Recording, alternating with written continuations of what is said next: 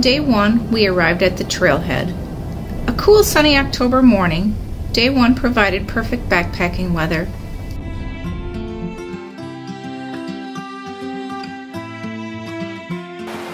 We backpacked 3.1 miles across low-lying boardwalks, up a few small sandy hills, through a forested area and across the Beaver Creek Bridge to the Beaver Creek Campground.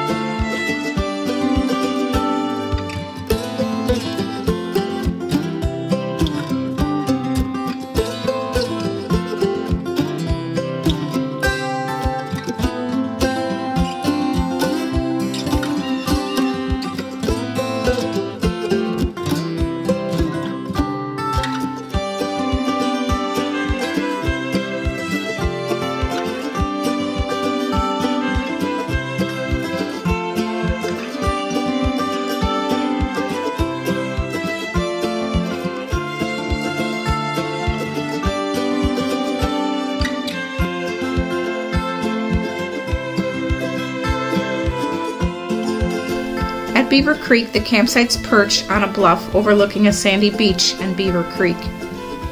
After setting up camp, we ate a late lunch and headed down to the beach to play. We made cairns, tossed rocks into the water, walked around, and people watched. Once we got our fill of sun, we went back to camp to relax and cook dinner.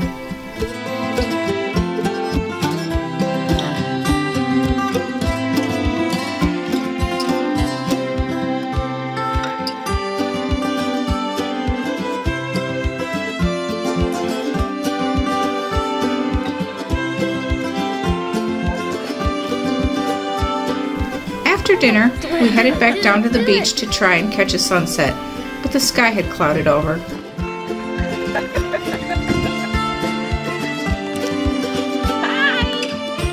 By now, things were cool and windy, and we enjoyed being the only people on the beach. Sometime during the night, the rain began to fall. On day 2, it rained all day. My family slept in, waiting for the rain to stop. Eventually we came to the conclusion it would be best to move on, as Beaver Creek was booked full for the evening and the next campers would be coming along. We hiked 6 miles in the rain, slipping and sliding on mucky, wet trails. After dinner, the rain seemed to be done. We went to the beach to play and check out the sky. Much to our delight, after a time the sun peeked out and we were rewarded with an unexpected sunset. Where are you going?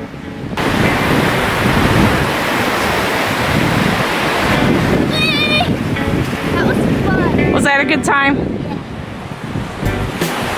Look at that! Look at the sun! We missed that guy all day when it was raining.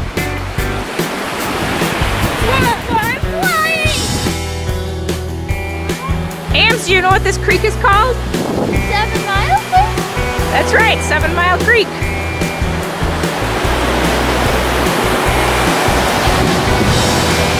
Do you know what this lake is called?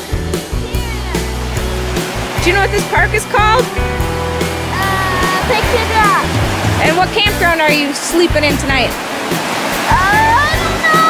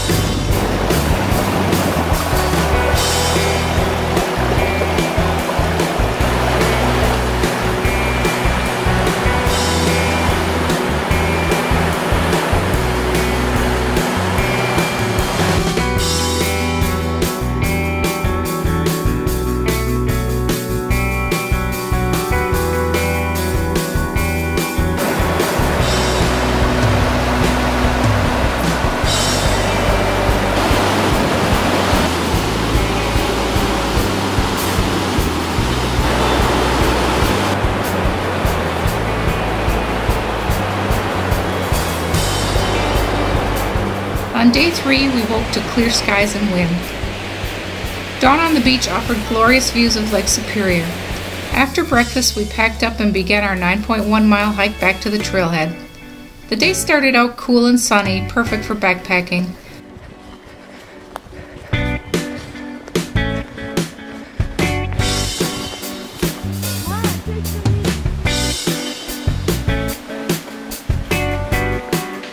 The first 3.5 miles of the day's hike carried us through a shady forested area past an abandoned antique car.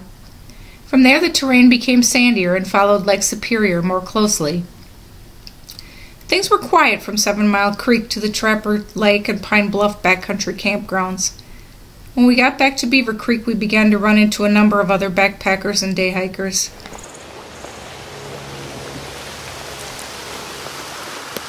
Look at what I found in the woods. Look at what I found in the woods.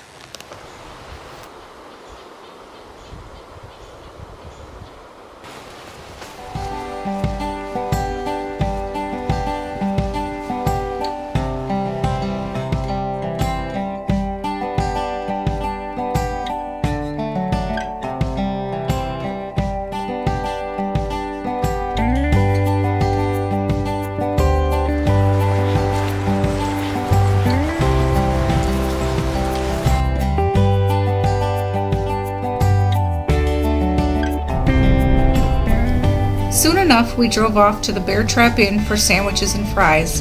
Then we began the long drive home. That's all for now. Let's get outdoors and keep our wild places wild. If you've enjoyed this video, give us a like and subscribe.